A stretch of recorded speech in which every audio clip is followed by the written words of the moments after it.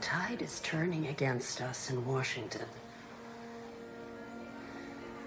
Our movement didn't start in Washington. It's not going to be stopped by it. That's a clip from the Netflix series Mrs. America, a fictionalized account of Gloria Steinem's role in the women's movement. This is a topic I've touched on a couple times in this show, and I probably way overdid it in this episode with the very excellent Dr. Gayle Kimball.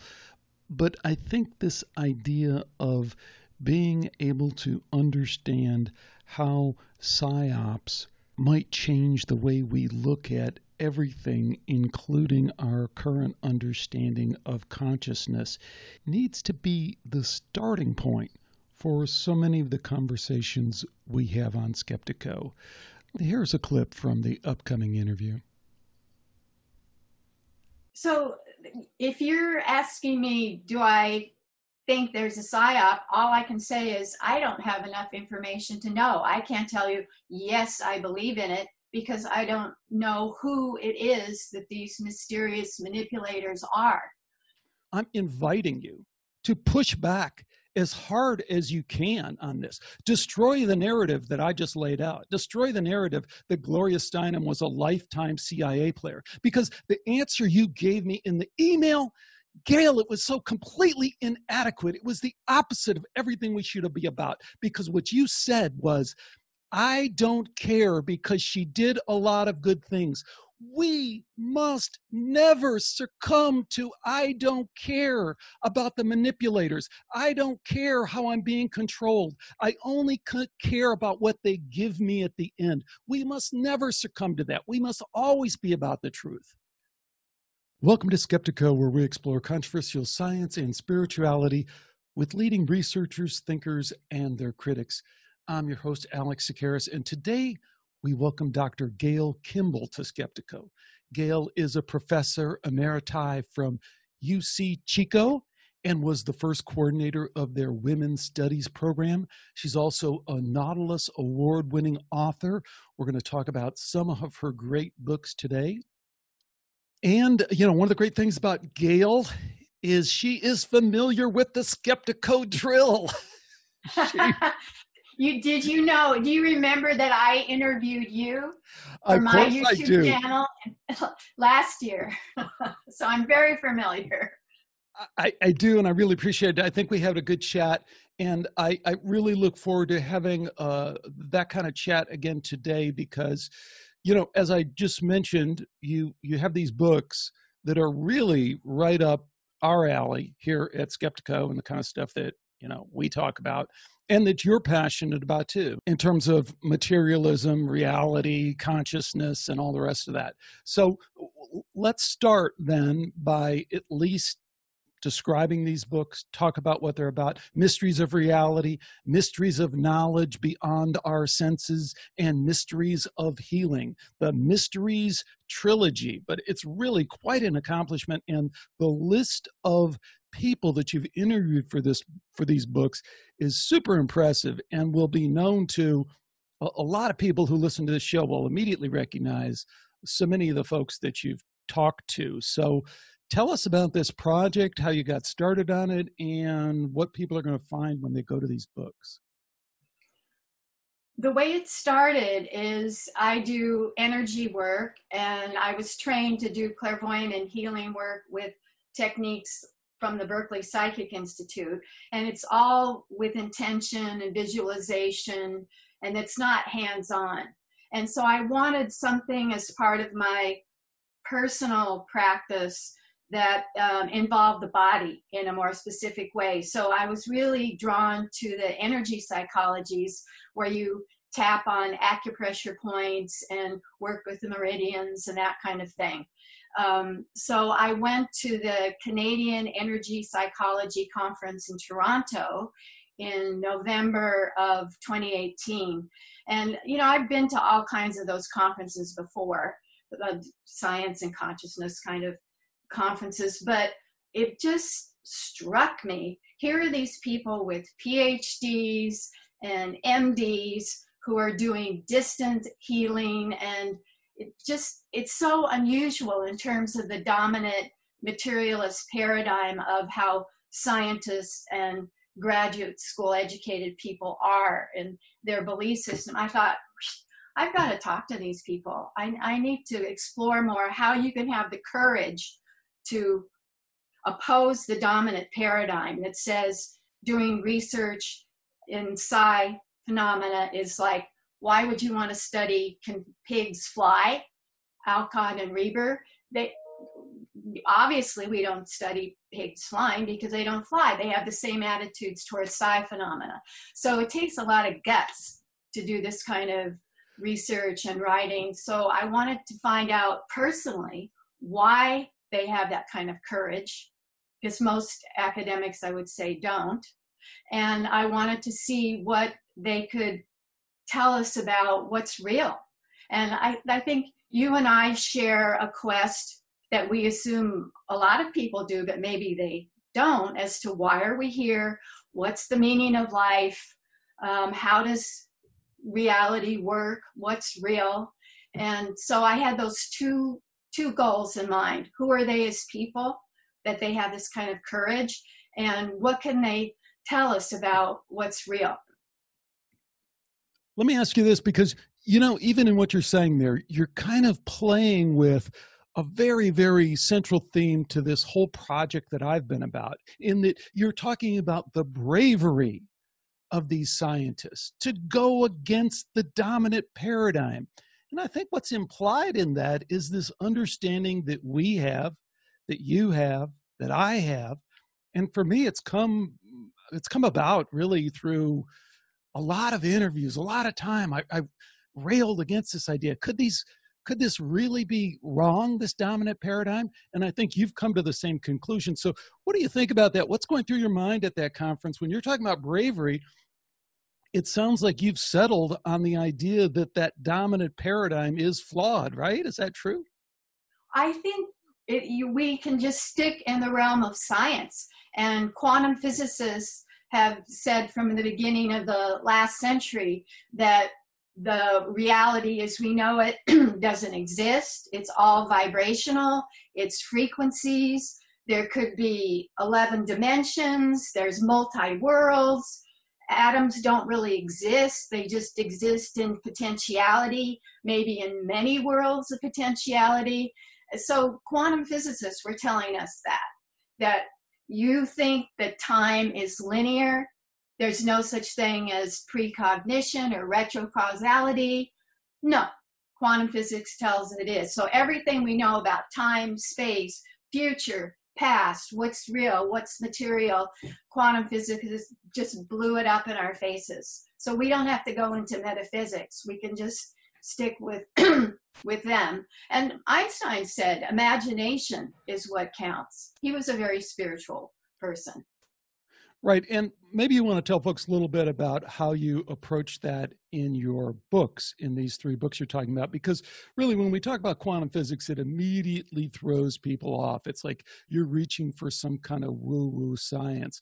What I think you do in the book through your many interviews with, and you maybe want to mention some of these top researchers, is take it in all the different ways that this paradigm is really, I don't want to say destroyed or falsified, but it is. And I would go back and say that the whole thing is really, it was so absurd from the beginning. It almost doesn't do it right to kind of prop it up and try and meticulously tear it apart. Yet that's what we have to do. That's what you do in the books and piling on this data. Yes, I'm thinking of a Nobel Prize winner in physics for quantum tunneling, Brian Josephson.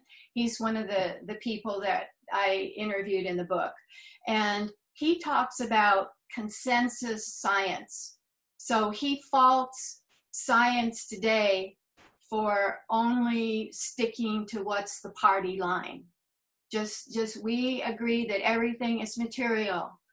There's the hard problem of consciousness, but we don't get into that. We just shut up and calculate because we are in a dogma.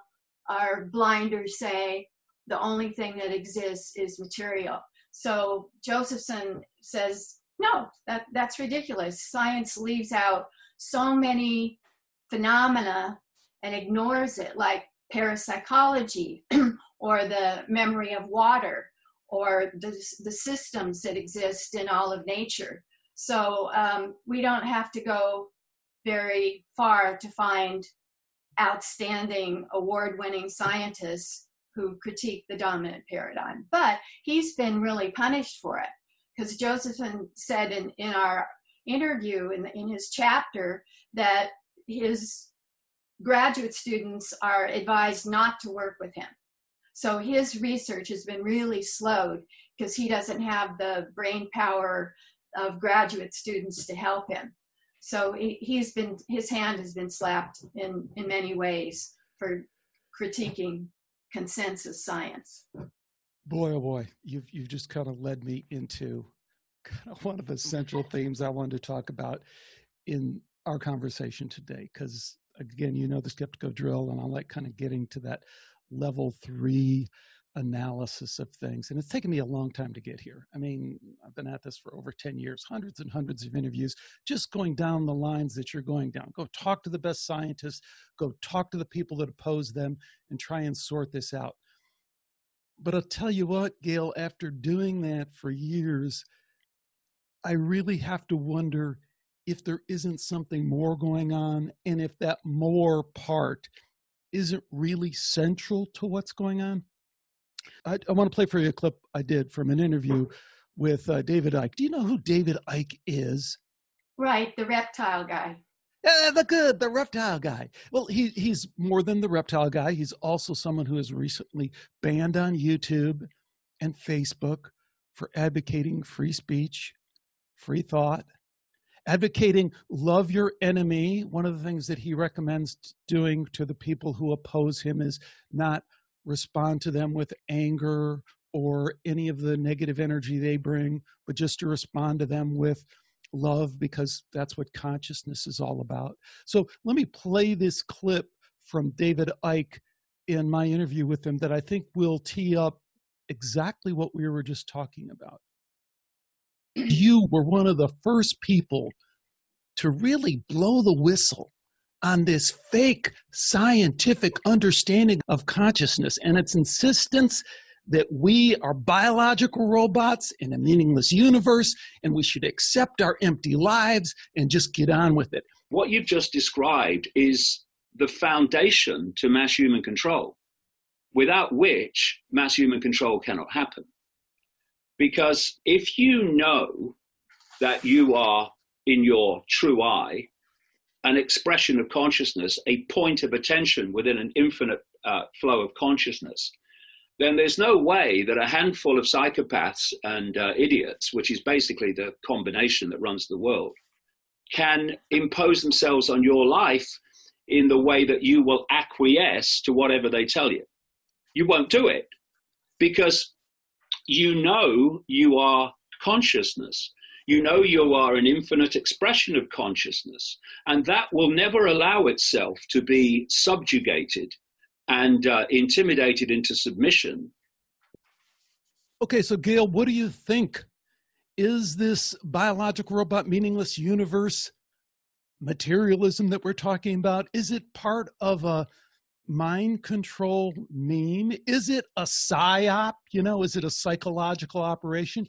Or is it just, boys gone wild, science boys just, oh my gosh, they fumbled that one again. They can't seem to understand the double slit experiment. Oh, golly gee.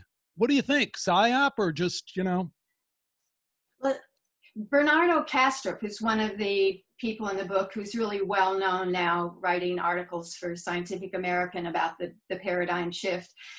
He says that the masses of people walk around in a kind of haze, and it's kind of like being in a trance state. Those aren't his exact words. So he and others say that, yes, the effect of materialism is to negate ethics or morality or self-responsibility. In some ways it negates free will, to say we're only the result of our chemical processes. So yes, I think the masses of people are kind of stultified in drinking beer and watching Fox News and whatever ways they self-medicate from their pain. But your question, is it social engineered, as you call it, or is it just people being resistant to change? Well, a lot of people think that the wealthy elite have engineered the system in a way that they're dominant.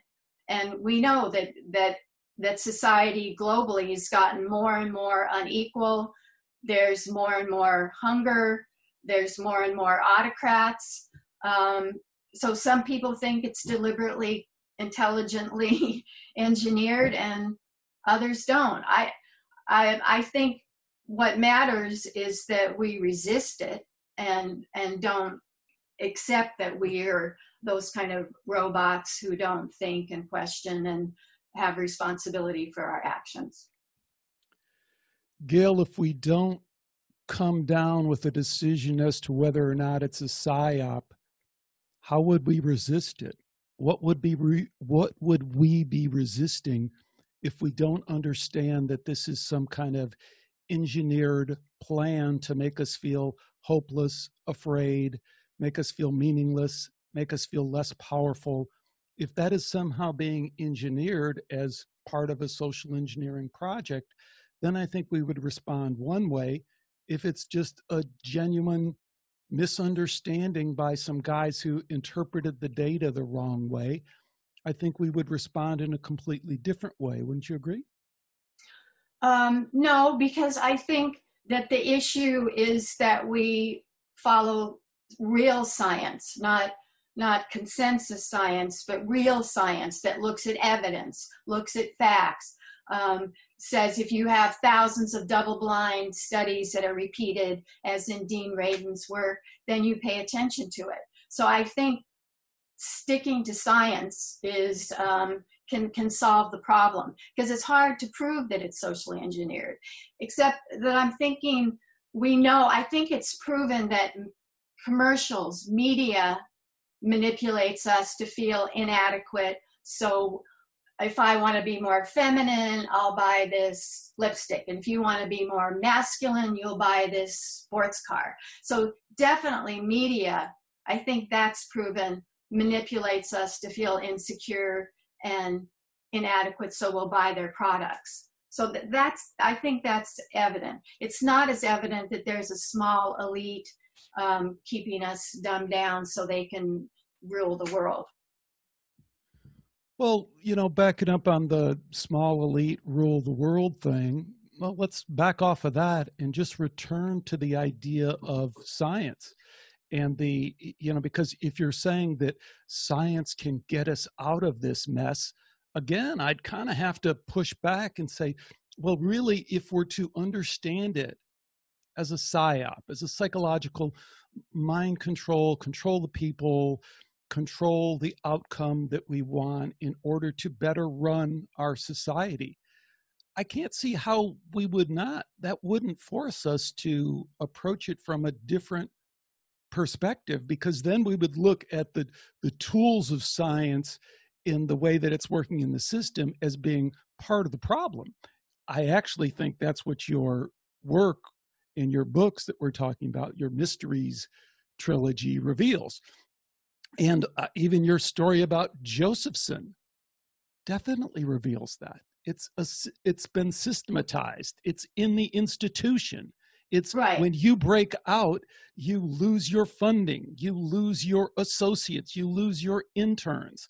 So you don't get promoted if you're a professor. You don't get promoted, you don't get hired, you don't get tenure, you don't get all the rest of that. So at what point do you feel comfortable kind of saying, okay, there is something more to this than just, gosh, John, boys gone wild kind of thing?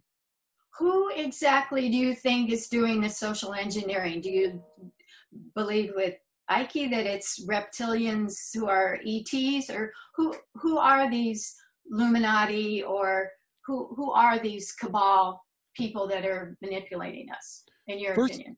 This is a great question. I love when people turn around and ask me questions. And I'd say there's a good science principle here that needs to come into play. One, you're the one who talked about reptilians and Illuminati. I never brought up those topics. But the science thing that is at play, the science thing that is at play is that in order to falsify a theory, I'm not required to replace it with another theory. In order to falsify the idea that materialism, biological robot, meaningless universe meme is engineered, all I have to do is show evidence like we're talking about here that one, that kind of stuff does happen. Social engineering is in play, and we're on board with that. You talked about advertising and all the rest of that. And then I can lay out the evidence for why I think it's in play here, like we just did with Josephson, or we could talk about the intentional deception that Rupert Sheldrake ran into, or the, laugh in your face absurdity of Dean Radin's multiply replicated experiments across many labs across the world that doesn't deserve the attention. So I could pile up, like I have over the years, evidence upon evidence upon evidence, like you have in your mysteries book. And at some point I would maintain that then the burden of proof shifts over to someone else to say, okay, I've laid out the case that this is a psyop. The burden of proof is not now on you to show that it isn't. I'm thinking of some of my psychiatrists who are in the healing book, and therapists discovered that there are entities who are negative, and this ties in with your interest in evil and your book that's coming out in October about evil. So they didn't initially believe in this kind of thing, but they could see evidence in aura photos like one of the psychiatrists did. And so they concluded that there are these evil higher power or lower power entities out there that want evil for us. So it's hard to get your rational left brain mind around that kind of thing, but they have experienced them, work with them, talk with them.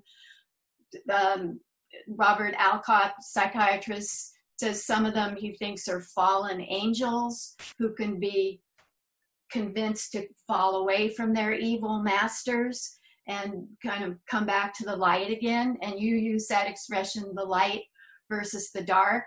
So again, so it's hard for your left brain, common sense mind to grasp it, or it is for mine, but it does look like there are evil forces out there.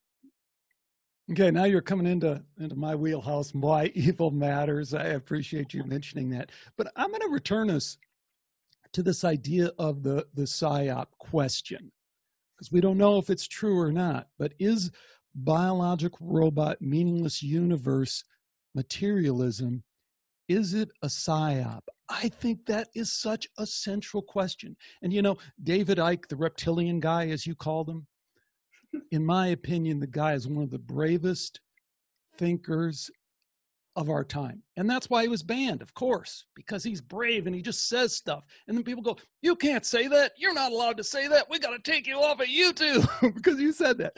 But what he said so succinctly, I feel like I was inadequate in spending all those years banging against, all these skeptics and trying to challenge him and all that.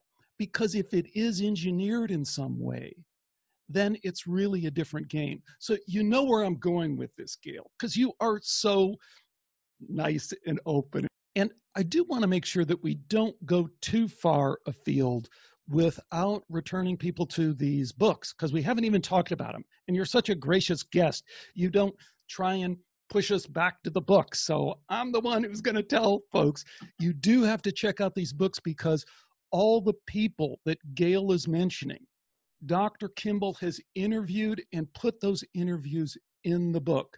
So Dean Radin, Bernardo Kastrup, let's keep going. Is Josephson in there?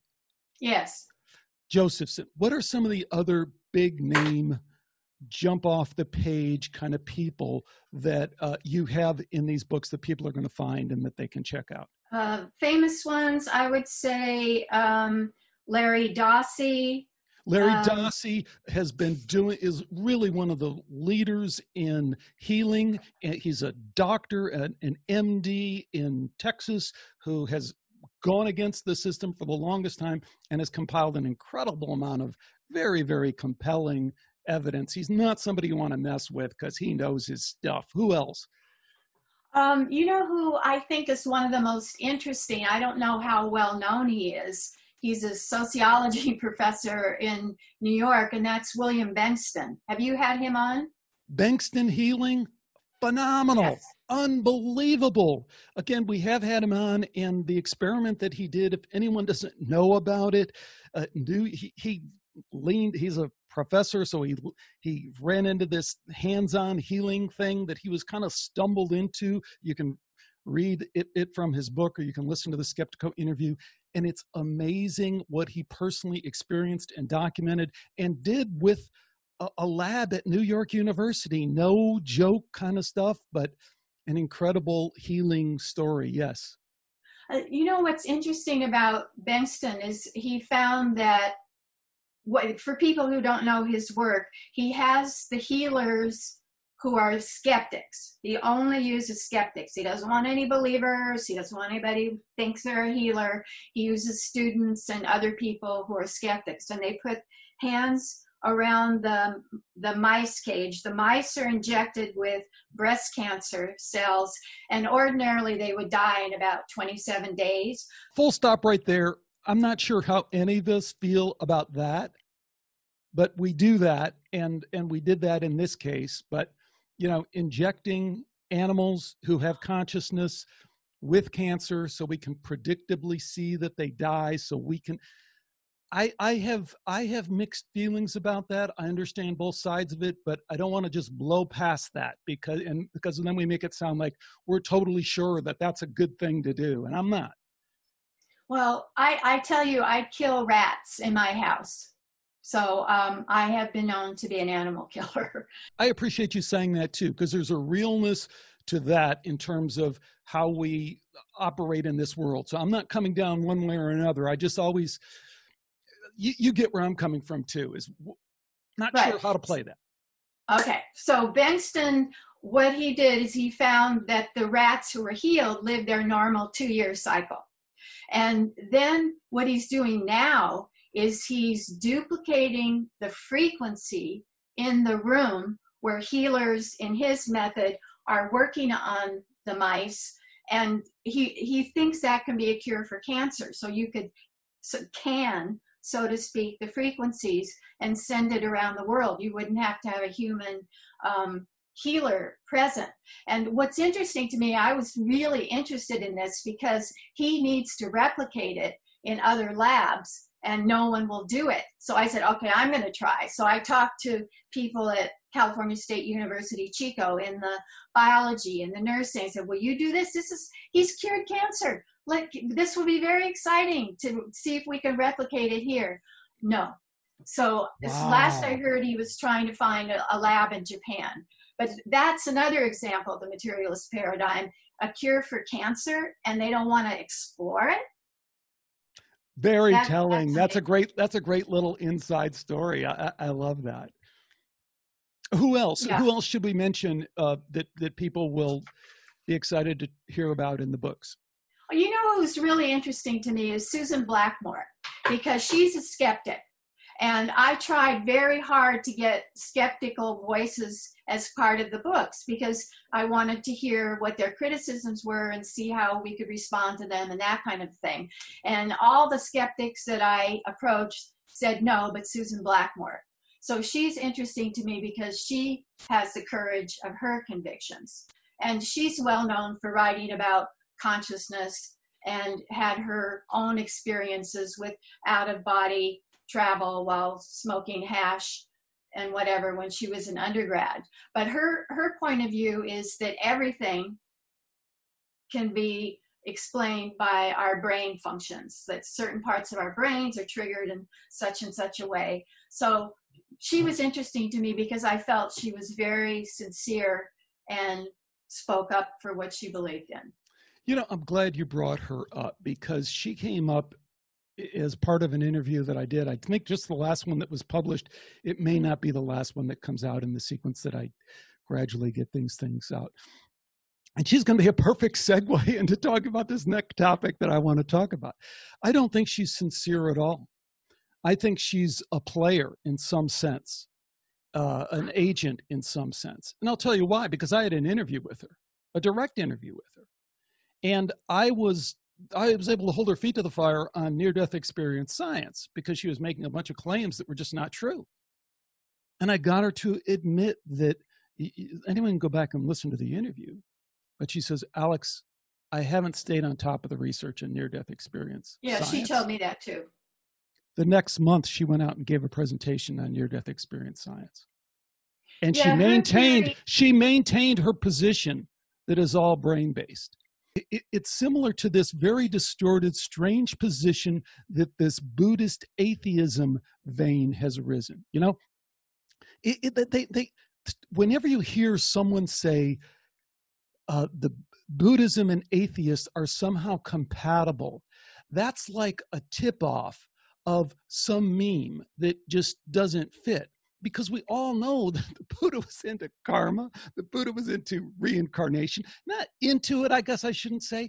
It was fundamental to the belief system that they lived in. It was fundamental to everything they believed. So to suggest that that is somehow compatible with this materialistic, biological robot, meaningless universe meme is a complete distortion. And I would suggest, because Dr. Blackmore, she is a doctor, right? Yes. The fact that she has been told this repeatedly, and yet she continues to not address it and just continue her party line like she did for you. And she's very charming and she's very affable and she comes across and she has the cool hair and all the rest of that stuff. It is a play.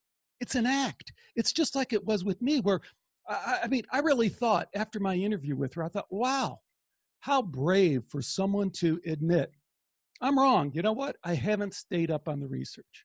Well, that's what she said. But the next month, she has never changed her position. She has never publicly said, as an intellectual who speaks on these topics of consciousness, I have now reviewed the research on near-death experience. And I've come to the conclusion that every prominent near-death experiencer has come to, and that is that consciousness survives death.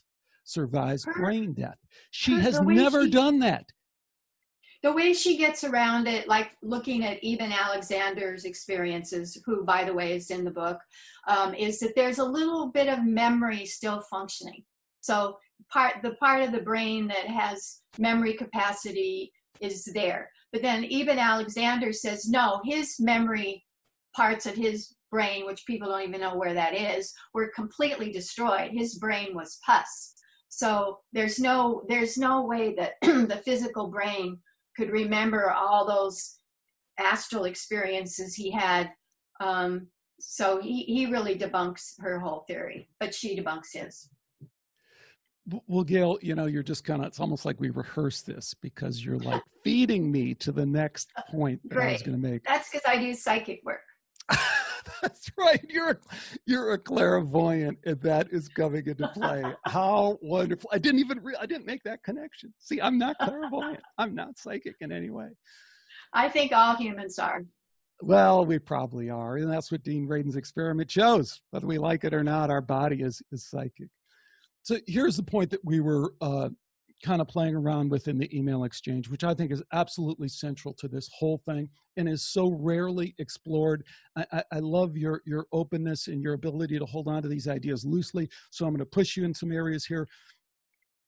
I have a deep appreciation for the kind of work that you're doing here. I also have deep appreciation for environmentalism, which is something that is important to you, and it is to me, but also for social justice issues. And that topic has been completely distorted by what goes on today. I think it's anything but that in the way that it's playing out in our society. But true social justice issues are super important to me, including the rights of women, the rights of people to express their sexuality in whatever way they want. And certainly the issue of race is like, it's absurd that we even have to talk about race, as if there is such a thing as race, right? As if we aren't all some jumble of genes and races and all this ridiculous stuff.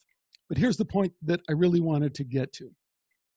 We have to understand the psyop. And just like when I pushed you on is materialism a psyop, you were very open about that, but you couldn't kind of come down one way or another. So in the email exchange we had, I pointed out to you how Gloria Steinem, who is this figure who has now been raised to this exalted level, and she's new in the news now. She's on Netflix and all this, and she's out doing it. She is a lifetime CIA player. She's an agent from the beginning. And this is like super well documented, but it's super important that people understand how both can be true, how they can see in Gloria Steinem an advancement of social issues, social agendas that they were in favor of. Because back in the 50s, for my mother, she didn't have any opportunities. A society had been built up that completely excluded her in so many ways, and that needed to change. But the fact that that change agent came in the form of someone who was being directed, manipulated, not even directed and manipulated, who was being employed and was in cahoots with the CIA, is something that I think should trouble us a lot more than it seemed to trouble you in the email. Let me play a couple of clips, and then I'll let you respond to that long rant. Work for the CIA than a private organization. That's right. And the reason I think that comes as a surprise, as it did to me at the time. I mean, I had the conventional liberals' view of the CIA as a right-wing incendiary group. And I was amazed to discover that this was far from the case, that they were enlightened, liberal, nonpartisan activists of the sort who characterized the Kennedy administration, for instance. You have not been working now for the CIA since 1962. You still criticize. You were down recently in Washington? Yes, when the story broke that I had once... That's a complete lie. We'll expose that later. She continued to work for the CIA, was a lifetime player in the CIA, and even as recent as 2012 was working for the CIA in their operation in Syria with a totally fake, contrived attempt to oppose Syria in favor of ISIS. Grasp that for a second.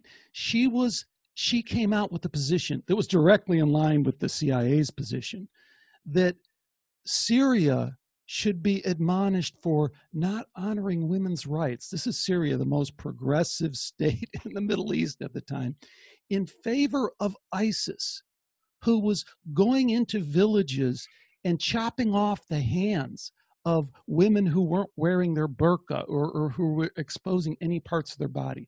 This is a complete lie. And that Gloria Steinem, if we really look at her history, it didn't start with feminism. Her history with the CIA started back with the student movement.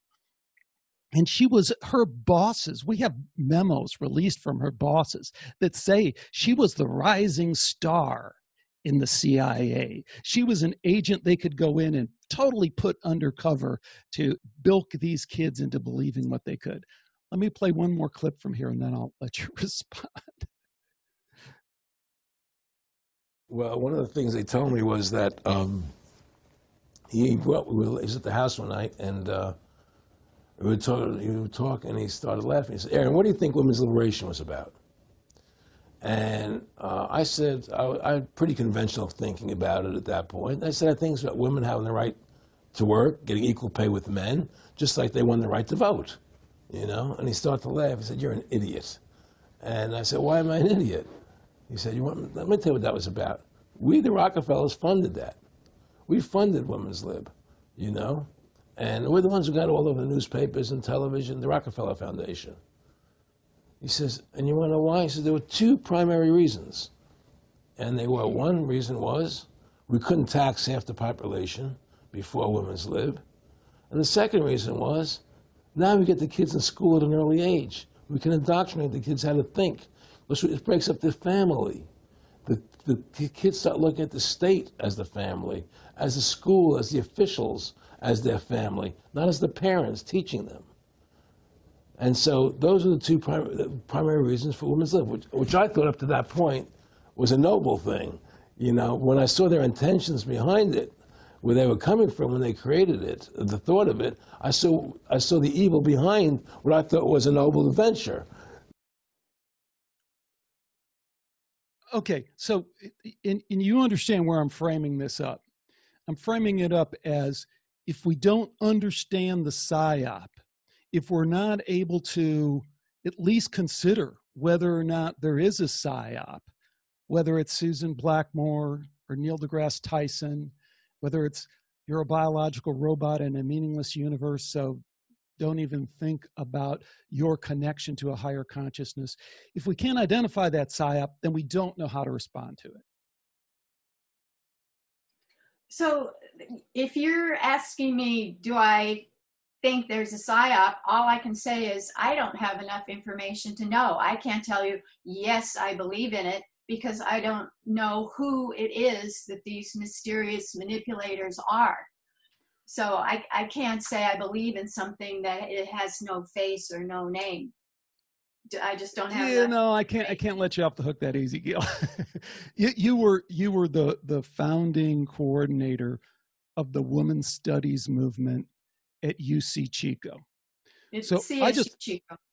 I'm sorry, at CSU Chico, known here in California as the Party School, which formerly, they're trying to get rid of that reputation. Hey, isn't the problem? When I went to Western Illinois University, that was the Party School in Illinois. It was a great, well-rounded experience. You had the educational experience, and you also had the broader part of that experience. But you are well-versed in women's studies. So you are welcome. I'm inviting you to push back as hard as you can on this. Destroy the narrative that I just laid out. Destroy the narrative that Gloria Steinem was a lifetime CIA player. Because the answer you gave me in the email, Gayle, it was so completely inadequate. It was the opposite of everything we should be about. Because what you said was, I don't care because she did a lot of good things. We must never succumb to I don't care about the manipulators. I don't care how I'm being controlled. I only care about what they give me at the end. We must never succumb to that. We must always be about the truth. Yeah, I agree. But I also agree that human beings aren't just angels or devils. So think of Martin Luther King. I think you would agree that he did a lot of good. He fought for noble principles. And he also had a woman in various cities. He's an adulterer, smoker, drinker, accused of plagiarism with his thesis. So he was a flawed human being, but he did a great deal of good. Let's say that Gloria Steinem was a total CIA agent, which is, people will have different points of view. Some say she was, some say she wasn't. Some say it was just like she went to a few Russian summer camps for youth. So it's debated. No, it's not. I mean, give me the debate. I don't see any credible debate on the other side. It's like saying Susan Blackmore is debatable. I just gave you the evidence so you can contradict that evidence, or then you have to accept the hypothesis. Same with Gloria Steinem in this case. Bring forth the evidence that she wasn't a lifetime player. Okay, let's say that she was. So what? As I said to you in the email, if she does good, and the CIA has certainly been flawed, run drugs, killed, assassinated leaders. It's been a very mixed institution, but do you want to get rid of the CIA? Don't we need an intelligence agency to protect our country? So are you saying you only give credence to people who are pure, and you have to be either 100% pure or we throw you out, the baby out with the bathwater? I appreciate number one, I appreciate you engaging in this, because that really is the kind of dialogue that I wanted to have. And I think you are articulating a lot of views that a lot of people have, and they need to be addressed because they're important and they're reasonable in a lot of ways. So 2 points I'd like to make in response to that.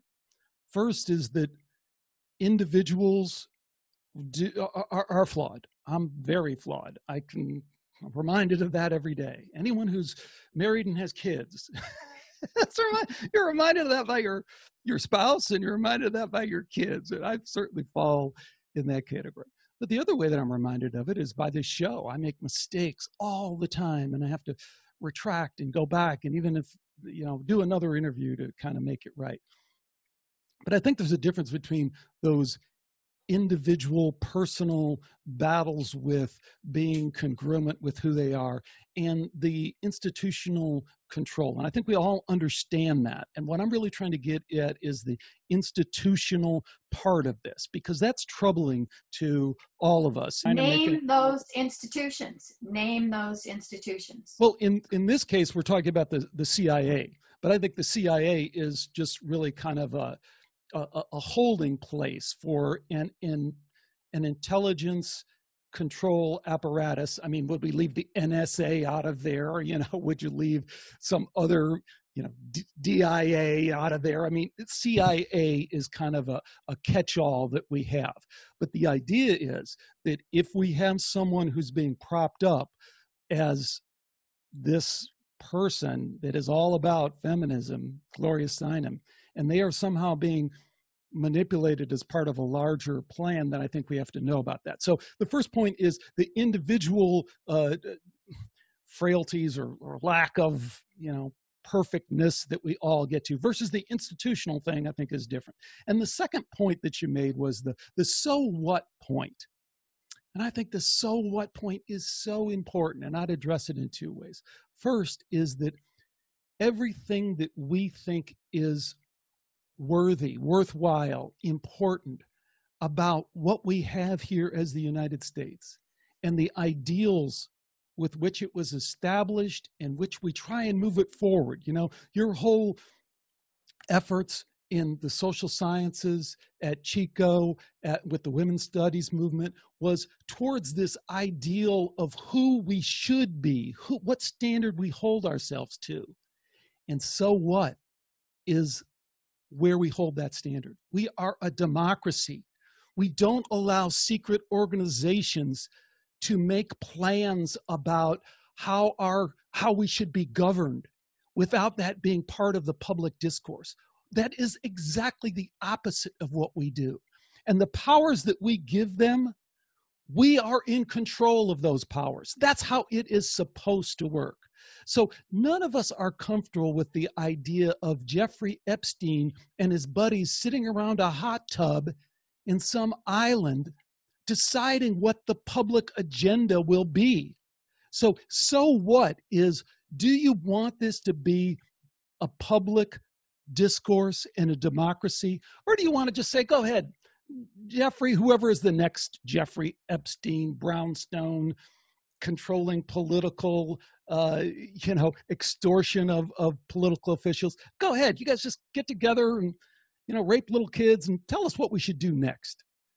Right, of course, no one can excuse that, but I still haven't been able to hear from you who exactly is doing the social engineering. Well, in this case, I gave example after example where the CIA was doing social engineering, right? Right. So so we can just start with there. The CIA hires. I'll pull it up on the here. Let me pull it up on the screen. So here I've pulled up this website. People can read this. It's really quite good. There's the URL. It's titled "Black Feminism: The CIA and Gloria Steinem." It shows how she undermined not only feminism, but the Black empowerment movement, the Black feminist movement. It's listed, if people can see it here, facts and facts and facts. Names of her CIA organizer. Names of, I love when her boss calls her a whiz kid because she's able to infiltrate student festivals, right? So this has nothing to do with feminism. This is before that. Back when she's a student, she's able to infiltrate these student festivals, and she's a whiz kid. So what is her next assignment? Feminism. Let's get her on that. And what's her assignment in 2012? Well, go attack Syria because they're our target now. So you wanted the evidence. Here's the evidence. Anyone can come in and I'm laying on here, I'm saying fact after fact after fact. Maybe they're wrong. Maybe we need a fact checker to tell us where we're wrong. But if it's right, if the feminist, the real feminist from the Red Stockings who first outed Gloria Steinem as a CIA agent, if she's incorrect, but we already know it's not correct because she spun that back the other way as we saw on the YouTube. So she was outed. You know, the other thing that's interesting here, Steinem never came out and said, I work for the CIA until she was outed by the Red Stockings feminist. And they went and dug up the docs and got it and proved it. And then she said, well, yeah, I did work for the CIA, but you know what? She said what she said in the YouTube. They were really a great organization. They were bipartisan. It's like, are you kidding? They overthrew, at this point in her career, they had overthrown every government in Central and South America. They had committed incredible crimes against humanity in terms of, torturing people, killing people, overthrowing governments. Oh no, they were bipartisan. I really found them to be great guys. Lifetime player. But I don't think you give that much credit to the CIA that they have turned the whole world that they have access to zombies, right? It's got to be more than the CIA. They're a small player, I would think, in the social engineering scheme of things. Right, but let's not go too far down the David Icke path. Because remember, the way I'm tying this all back, your whole Gayle, point is that you have to understand social engineering in order to fight it. So that is not my point. That is not my point. My point is we have to be able to identify and understand the memes. So my point is, in reference to your excellent books, the mysteries trilogies that you've written, which are outstanding, and they're important data points. I want to emphasize that. These books are great data points. They're reference points for anyone who needs to bolster their opinion that this biological robot meaningless universe game is just a game and it isn't supported by the data. But what I'm suggesting is until we get to the next level, we haven't really gotten anywhere. And the next level is to answer the David Icke challenge, which says, well, of course that's been like that, because that's how that would be your first go-to in controlling people. Have them think that they're nothing. Have them think that their life is meaningless. Have them think that they are just these biological, out of control, no free will. Of course, you would engineer that into the system. So you have the data. I'm offering an interpretation of the data. And then I'm saying that until we understand the nature of PSYOP, we can't really get past he's the reptilian guy. Mm-hmm. You asked about interesting people in the book, and who comes to my mind right now is Gary Schwartz, University of Arizona.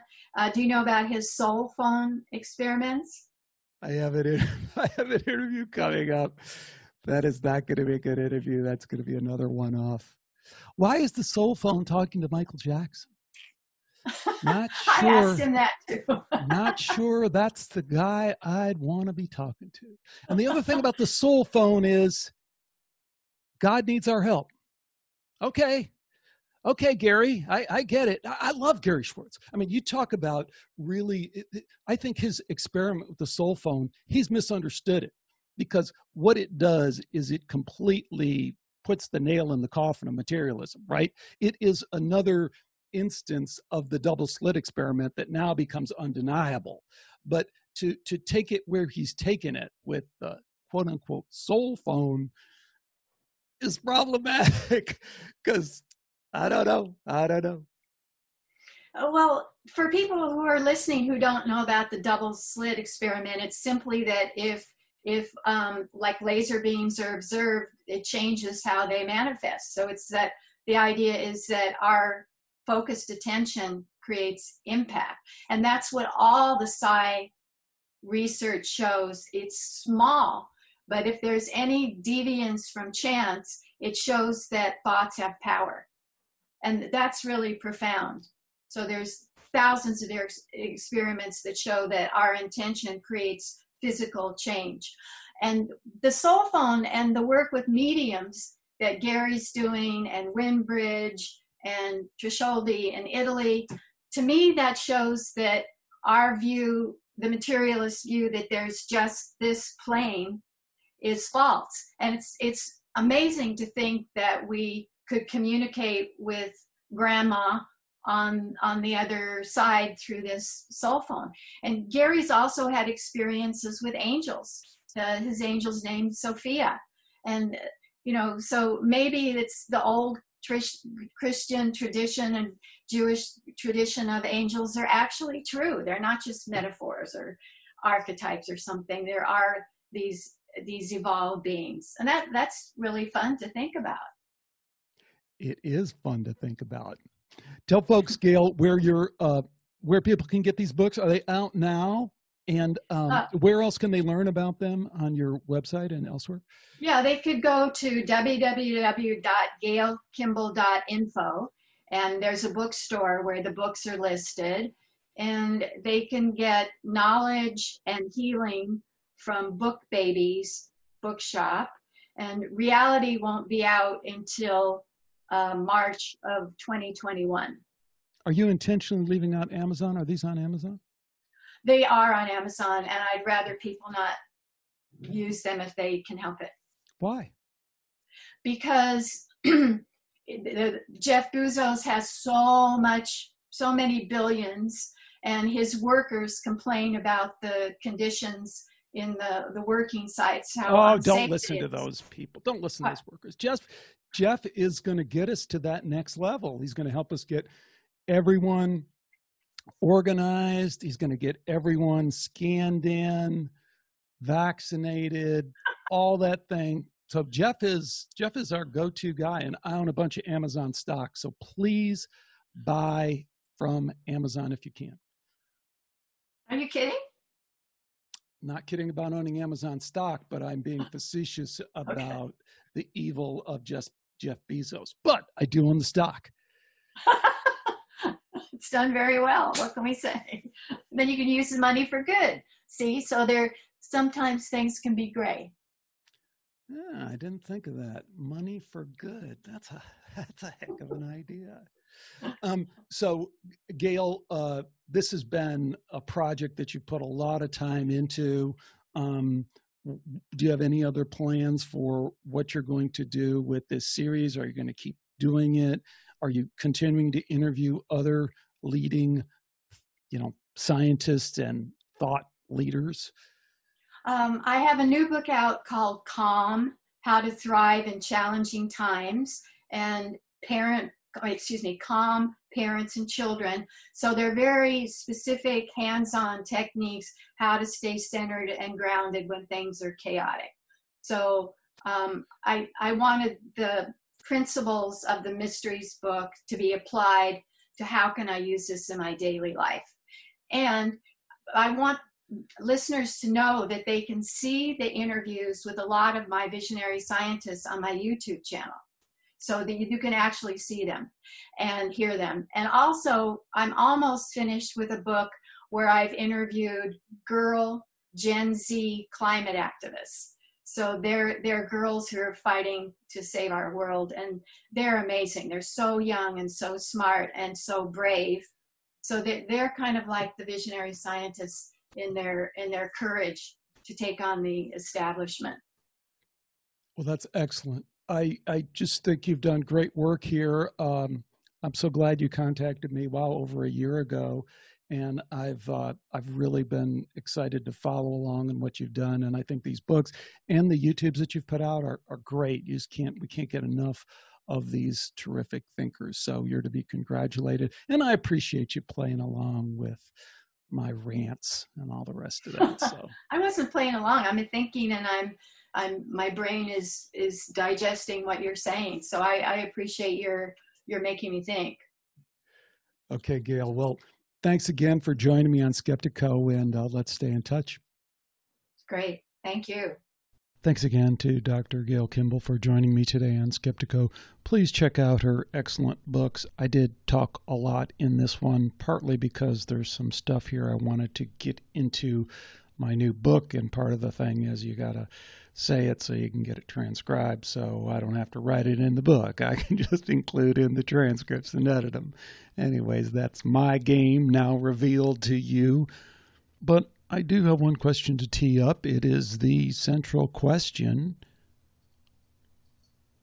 How are we to understand, deal with, process a psyop that moves things in the direction that we want them to go anyway? The women's movement was a quote-unquote good thing.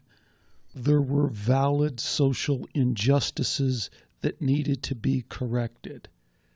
Are these kind of social movements always a mixed bag, always a combination of social engineering and public will? So I think you get the idea. Let me know your thoughts. Love to hear you over on the Skeptiko forum, or drop me an email. I have a lot of great shows coming up. Stick with me for all of that. Until next time, take care. Bye for now.